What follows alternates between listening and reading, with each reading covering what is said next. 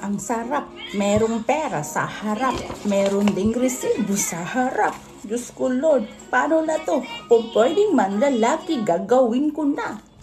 Diyos ko God. Umpisa na kasi ng tapos na ang aming holiday.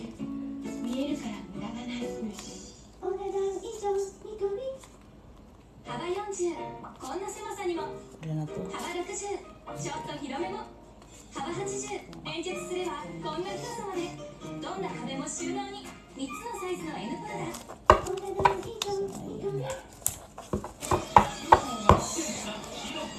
Ihanda ko para sa aking trabaho sa Monday para wala na akong gagawin.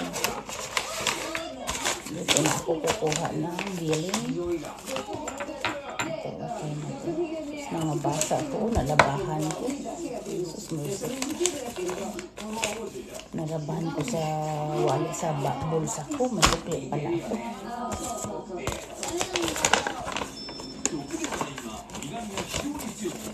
Ang sarap, merong pera sa harap, meron ding resibo sa harap. 217.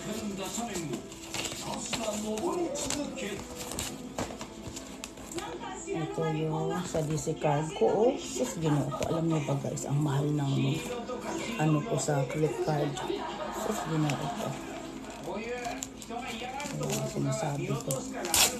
Kinay ko na yun sa ano ko ng DC card. Yung sa credit card ko. Inano ko na. Kasi may something wrong sa aking credit card. You know? May something wrong.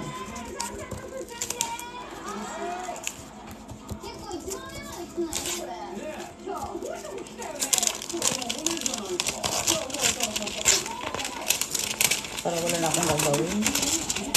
Para sa Monday, wala na. Okay na ako.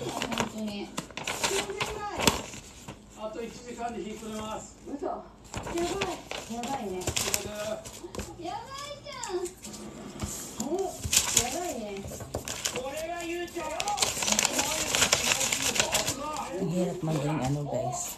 Ito bayad na to pala. Ito sa kaigo. Kaigo ng aking darling. Kaigo. Alam mo yung kaigo? Ito may ayuda daw ako. Oh. May ayuda ako. Japan. Ano daw? Benefit. Hindi ko pa na-asikaso. Bills. Ang dami kong bills talaga. Ito sa ano to eh. Pinutol namin yung isang tubig sa kaisya namin. Kaya ito. Mura na lang. Yung isang tubig namin doon sa hindi siya nasasayang kasi pinutol ko. Kasi hindi man nagagamit. Tapos kihon yokin. Yung parang zekin. Ayan, nising sambyakin. Kaya pinaputol ko. Para hindi na siya magka. Tatlo kasi yung ano.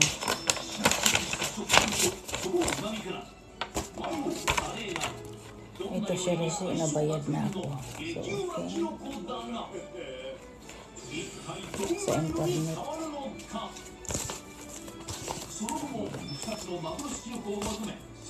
Tubig at saka ito saan to sa machine sa kikay namin na ano. So ayan.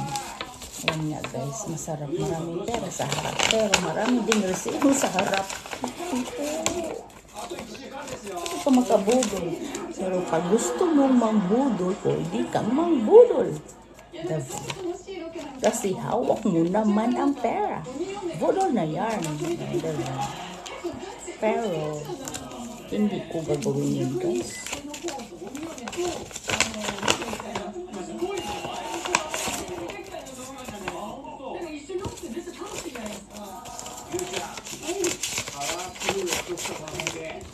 So ayan na siya. Tatlo lang yung bayaran ko.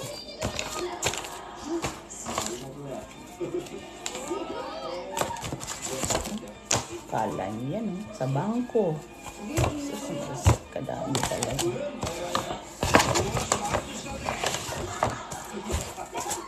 So, bayad na pala ito. Wala na ito pala. Kasi nakalagay na siya sa sugar. So, ayun. Ang sarap, merong pera sa harap. Pero pag gusto mong manglalaki, gawin mo na. Pero I'm not that kind.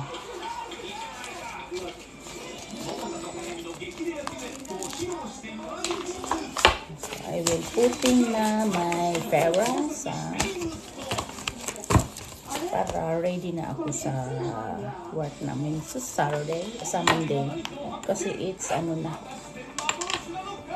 It's time to shine. So, ayan, andito yung mga lista ko sa aking school supplies. Nakabudol na ako ng 3 lapad. Ang dami kong puno. Yan, oh.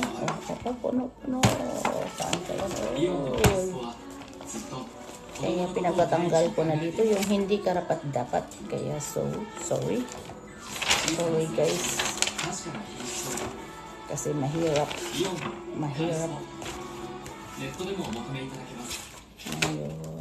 Ito yung last na nakaraan. Konti lang siya. Sino kaya yung nandyan? Oh, Carol. Prince G. Oh, 10 lang yan. Teta Beck, Kadewina, maybe Tunga, Jedlin. Sino to si Jedlin Yawa na to? Ayun, na dyan no? Ngayon, pinasa ko na kay Kapitsana. Itong lista ko, may kinat ako dito eh. Ito. Date na nung 16 siguro ko. Ooh!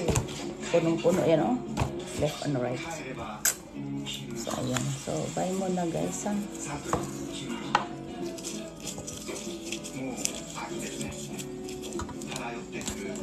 Ang sarap. Mayroong pera sa harap. Pero pag gusto mong manglalaki,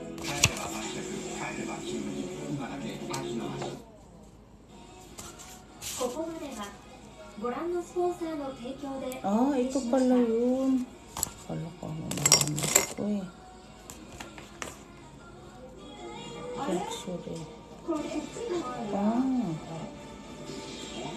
Ito pala yung address. Yawa na ginawa.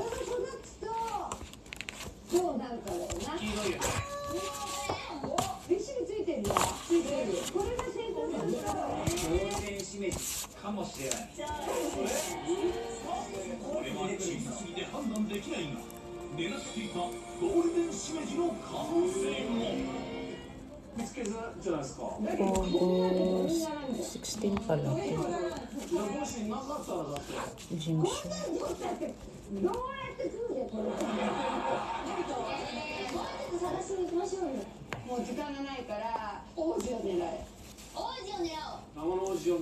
Ay, Diyos ko, ang aga pala nito, 8:30. Ano ba yan?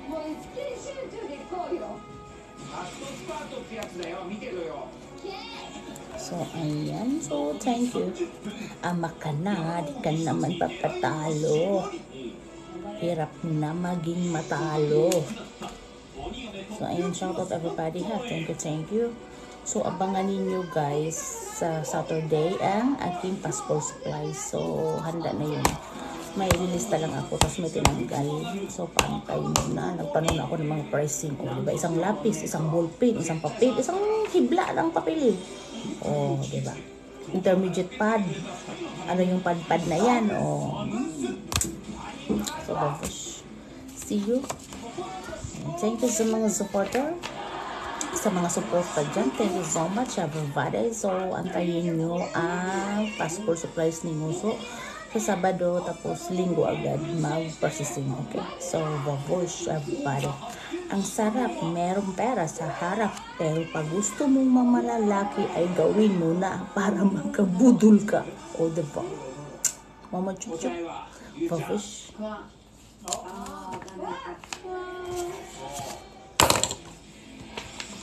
Lagay ko muna ito sa para hindi ako malito. Yan na yung baon namin sa kaisya sa opisina namin. So, para Monday, wala na akong gagawin.